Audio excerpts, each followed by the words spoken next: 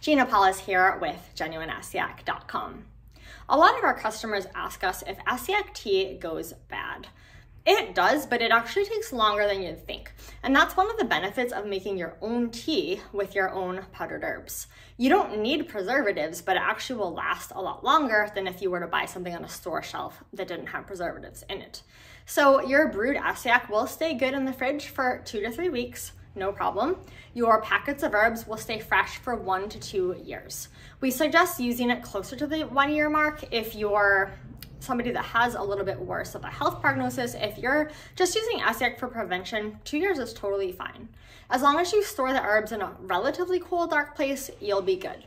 So any room that you can live in is fine.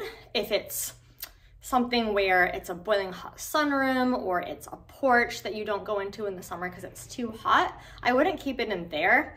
I also wouldn't keep it in front of a blowing heater or in direct sunlight. Other than that though, you'll be good to go and your herbs will stay fresh for a fairly long time.